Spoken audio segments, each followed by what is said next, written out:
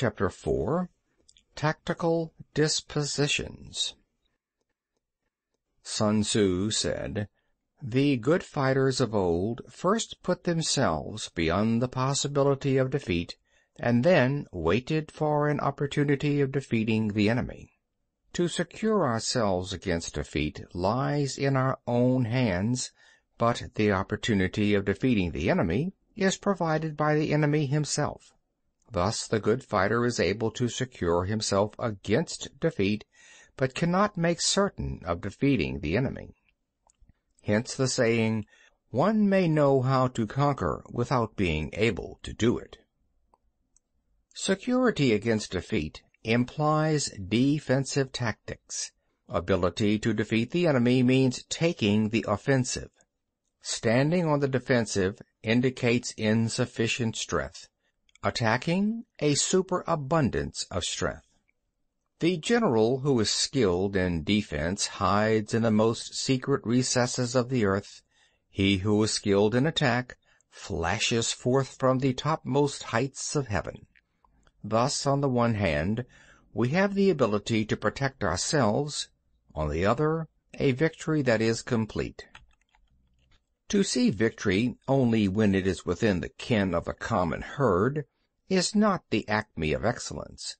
Neither is it the acme of excellence if you fight and conquer, and the whole empire says, "Well done."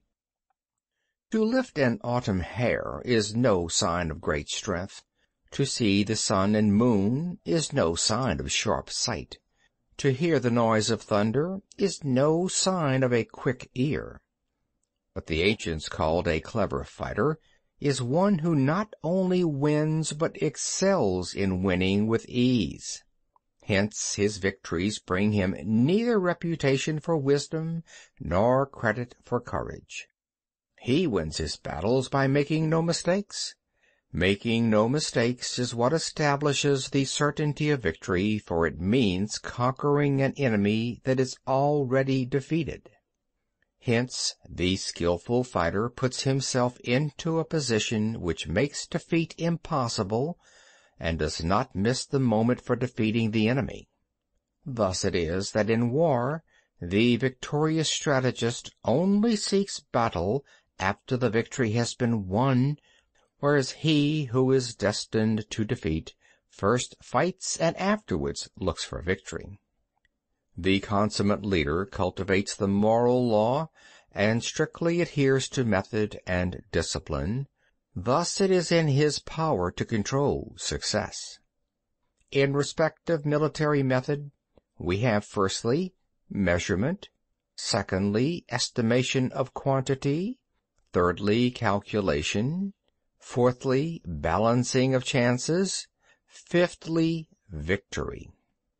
Measurement owes its existence to earth, estimation of quantity to measurement, calculation to estimation of quantity, balancing of chances to calculation, and victory to balancing of chances. A victorious army opposed to a routed one is as a pound's weight placed in the scale against a single grain.